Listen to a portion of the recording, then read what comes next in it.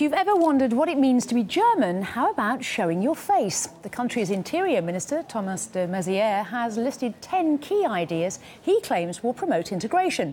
The first of these is we don't wear burqas. Nadira Tudor reports.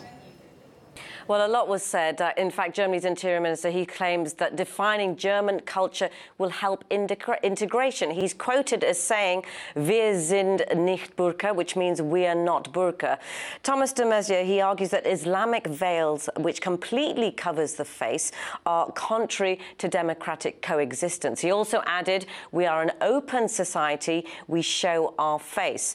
Also, in his 10-point plan, he included social habits like shaking hands that express national attitudes, education, sport and the arts, Bach and Goethe, as well as traditions including carnivals and folk festivals. But it is his comments about the burqa that have reignited this topical national debate on identity and, of course, immigration ahead of national elections and also following the arrival of more than 1 million refugees. So the debate is going across other countries now.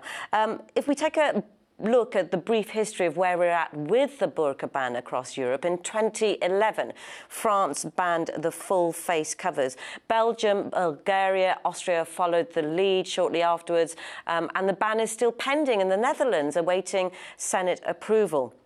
It's also a similar story in the UK, where the UKIP leader is to campaign to ban burqa and Sharia laws. That's Paul Nuttall. Here's what he had to say on the subject.